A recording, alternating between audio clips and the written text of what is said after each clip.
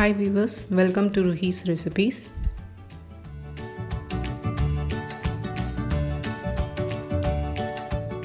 Today I am going to share my cooking experience during Iftar time. I have enclosed all the recipes that I have cooked today.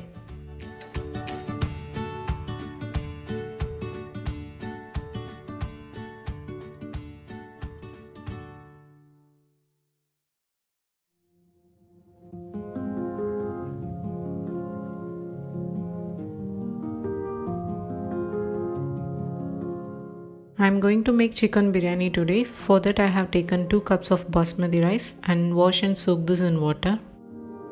This soak for 30 minutes. Meanwhile I will start making the pudding. Before preparing the pudding, we have to soak the agar-agar in water. I have taken 10 grams of agar-agar. Let it soak for 10 to 15 minutes. Next, take a pan and boil 1 liter of milk. Once milk comes to boil, add 2 teaspoons of condensed milk. If you don't have condensed milk, you can skip this. This is just to get the creamy texture. Next, add 2 tablespoons of sugar. If you are not adding condensed milk, add 5 tablespoons of sugar. Keep stirring the milk for 5 to 10 minutes in low flame. Drain out the water from agar-agar and add only strands to the milk. Now keep stirring this until all the agar-agar dissolves completely. Make sure there are no strands left, else the pudding will become hard. Now the agar-agar has dissolved completely. Let's transfer this to the plate to set.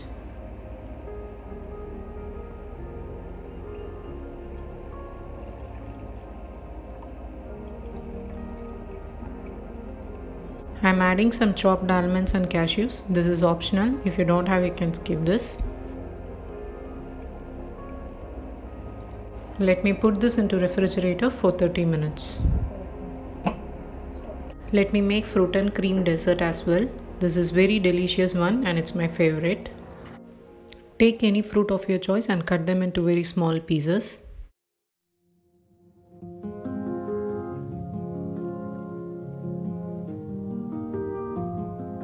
Taken some grapes, 1 apple, 3 small oranges, 1 mango, 1 banana and 1 pomegranate. You can add any fruits you want. For the cream I am using the puck thick cream. You can also use the fresh cream here.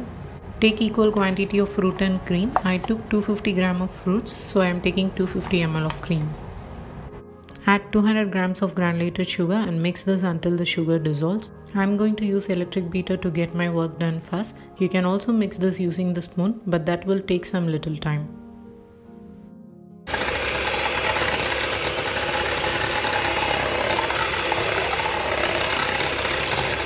The sugar has all dissolved now.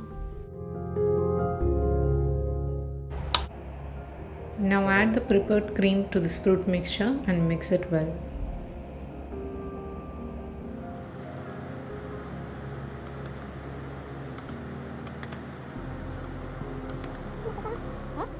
Garnishing, I made some jellies. I used the Foster closed gelatin powder. Nothing special, I just followed the instructions given at the back and made this.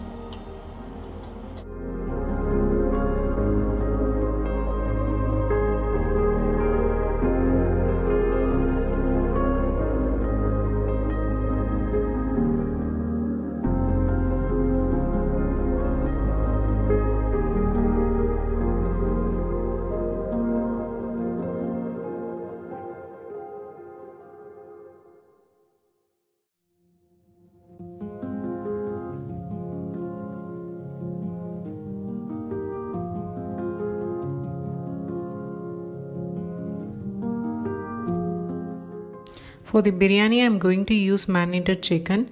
I have given the ingredients that I use for marination in the description box. Take a pressure pan and heat 200 ml of oil. Add 8 cloves, 4 cardamoms, 2 cinnamons and 1 bay leaf. Once it sputters, add 5 onions finely chopped. Add 3 tablespoons of salt and saute this until onion becomes translucent. For the pressure cooker biryani, it is not necessary that onion turns golden brown. At this stage, add 1 tablespoon of ginger garlic paste and saute this until the raw smell goes. Next, add the marinated chicken and saute this for 10 minutes.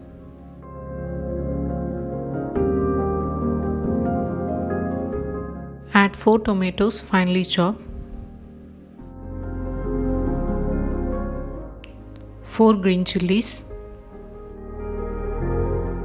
Now mix all this and cook until the tomatoes turn soft. Drain out the water and also make sure that the chicken is well cooked.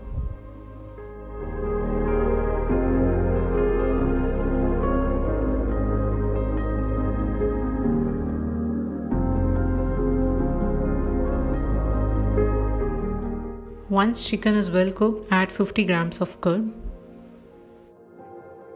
Mix this and cook for another 5 minutes. Unlike dum biryani, we don't need to cook till the oil separates out.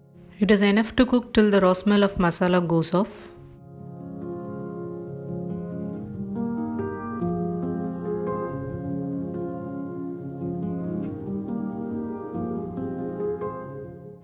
The masala is cooked now. The ratio of rice and water is 1:1.5. I took 2 cups of rice, so I am adding 3 cups of water.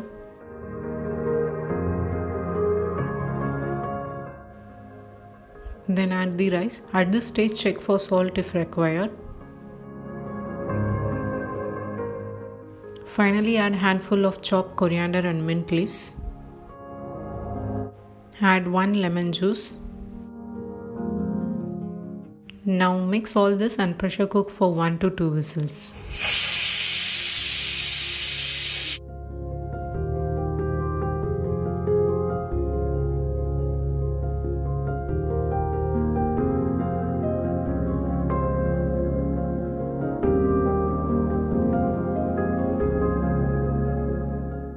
The biryani is ready now. Let's keep this aside and start making the chicken pockets. Let's prepare the filling now. For this I am taking 200 grams of boneless chicken and grinding it into fine paste. Let me transfer this to one bowl and keep. Now take a pan, heat 2 tablespoons of oil.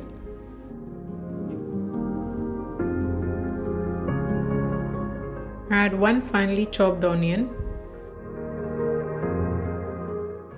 1 teaspoon of salt. Now saute this until onion becomes translucent. Now add the minced chicken and saute it until all the water drains out from the chicken. Then add 1 teaspoon of ginger garlic paste and saute this until its raw smell goes. Add 1 green chilli, 1/4 teaspoon of turmeric powder, 1/4 teaspoon of coriander powder and 1 teaspoon of chilli powder. Now mix all this and saute this for 5 to 10 minutes.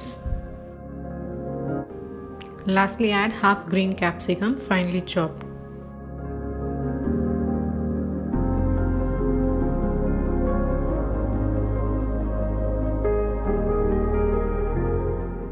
That's it, the filling is ready now. Let me transfer it to a plate to cool down. This is very easy filling and you can use this for making samosas also. Let's stuff the bread now. Remove the sides of the bread. Roll it to very thin sheet. Place the chicken stuffing and some cheese.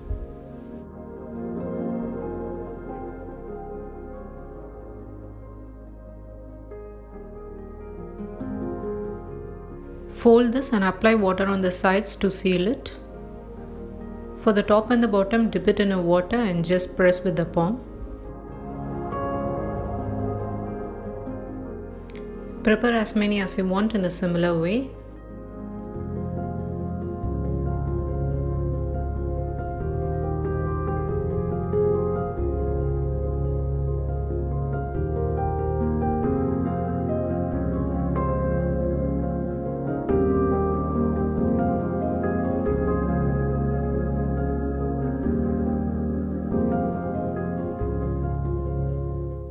Make sure you seal the bread properly, if not oil would enter inside while frying. Heat oil in a kadai and fry this until it becomes golden brown on both the sides.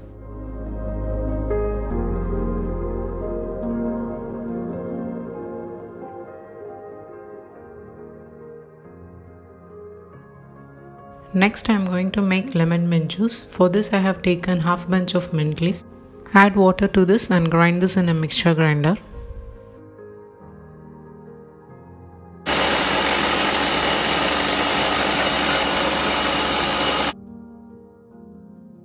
Next add 3 lemon juice, few ice cubes, 100 gram of granulated sugar and another cup of water. Give 1 or 2 pulses in the mixture grinder.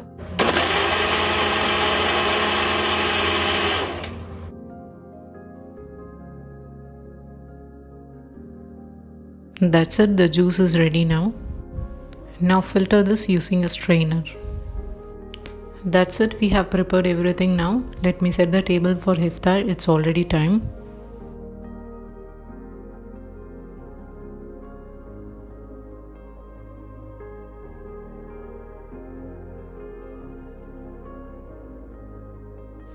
The agar-agar we have kept in refrigerator has also set. I like to top this off with either caramel or chocolate syrup. Today I am going to top this with chocolate syrup.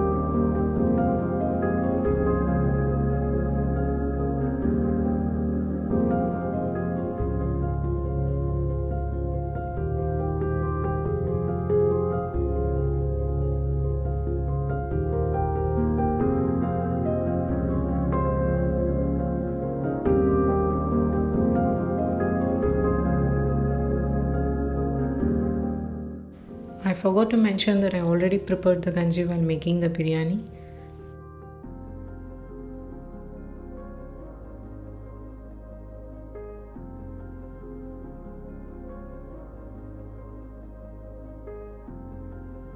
I hope you all like my video today. If you like my recipes, please do not forget to subscribe my channel and enable the notification button so that you not miss any updates.